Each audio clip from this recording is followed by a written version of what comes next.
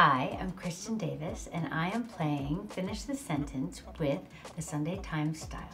Reprising my role of Charlotte for And Just Like That feels super exciting. The biggest way that And Just Like That is different from Sex and the City is, I think, the addition of our wonderful new cast members. Very few people know that Sarah Jessica Parker is so many different things. It's hard to pick one. She is so mommy. She's so much a mommy. She's so much a caretaker. When Sarah Jessica, Cynthia, and I hang out, we always laugh a lot. The one thing that I have most in common with my character Charlotte is enthusiasm. The thing that I have the least in common with my character Charlotte is the focus on marriage.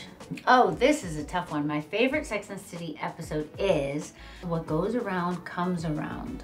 It's in the summer and Carrie loses Aiden's dog and she runs through the village. That's my favorite part of that one.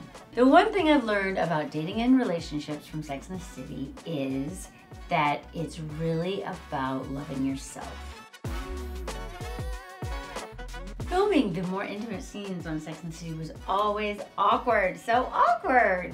My least favorite Sex and the City look of all times, it's a hair thing, which it was possibly first season, and I kind of have braids at the top of my hair. It's just weird, and it doesn't make sense for Charlotte. The best thing about being in my 50s is that you just care a lot less about everything minor.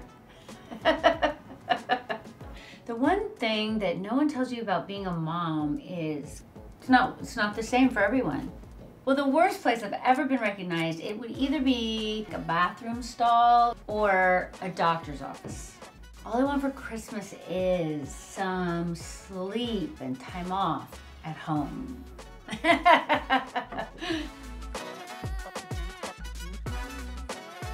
Guest starring on an episode of Friends in 2000.